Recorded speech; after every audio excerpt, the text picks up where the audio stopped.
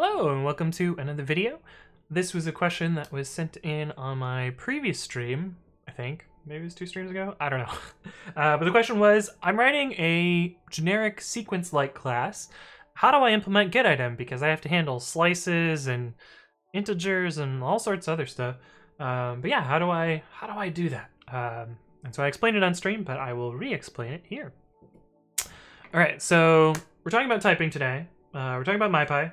I do plan to do a video introducing mypy at some other point, but I haven't done that yet, so we're gonna just, assume you know a little bit about typing before we get started. And we're gonna be using mypy, which is a type checker, and that'll help us demo this today. So what I'm gonna actually do is I'm gonna write the class first, and then we'll type annotate later. Usually I actually go the opposite direction, so I kind of like write out all the stubs of my functions, and then I implement them. But this will be more like the gradual typing approach. So let's open up our file. We're gonna make a class, and this class is going to take in, let's just assume that we're implementing like a wrapper around a tuple or something like that. So we'll have self, and we'll have, our sequence that we take in. Oh, I instinctively went for the type annotation there. We'll have the annotations later. Self.list equals list, and we're gonna be implementing getItem. And the way getItem works is it will be called for both slices, which will take some sequence of elements out of a sequence, and it also gets called for individual integers. So this is kind of like a multi-purpose function. And usually what you would do is you would say if is instance idx slice, and slice is just a built-in type, and it gets created when you do a slice. Then what are we going to do? We're going to return a new C that's self.lst of idx. So this is going to create a new class that's the same, same type, but a slice of that. And in the other case, if it's not a slice, we're going to assume it's an integer. Of course, it could be other types, so you would maybe do some additional type checking here, but we're gonna rely on our static type checker instead, so we don't have to add that extra code. And hopefully that the underlying sequence type would raise the proper exception. Like if you pass a stir in there, you'll get a type error, value error, or something like that. But yeah, if it's an integer, you would do this. So in this case, we return a subsequence, and in this case, we return the individual element. And if we run this, if we do C of 1, 2, 3, let's actually put a repr here so that it's easier to see what's going on. Return type self.name. Self.lst. Yeah, something like that.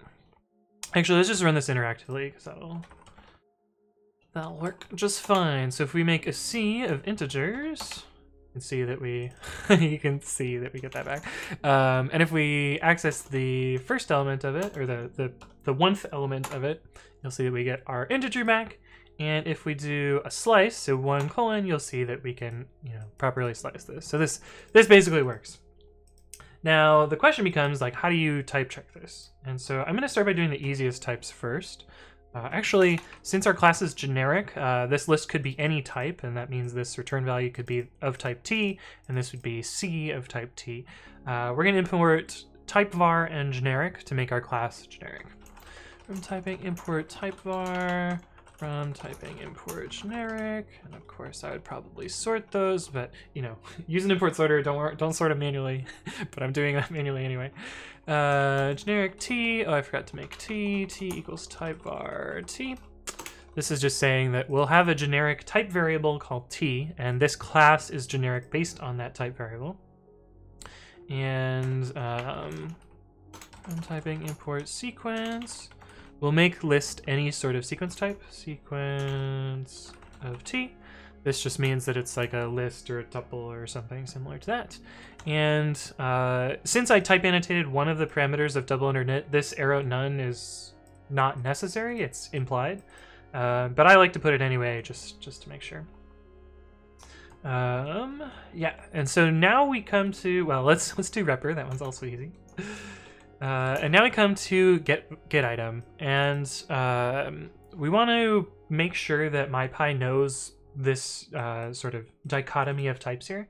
Let's do it with union and show what doesn't work first off. From typing import union, and actually this will be useful because we'll reuse this union later anyway. IDX can be a union of slice and int. It could be either of those types, so either an integer or a slice. And this will return either C of t or it'll return t. So this will either be union C of t or t. And you would have to quote this because it's a...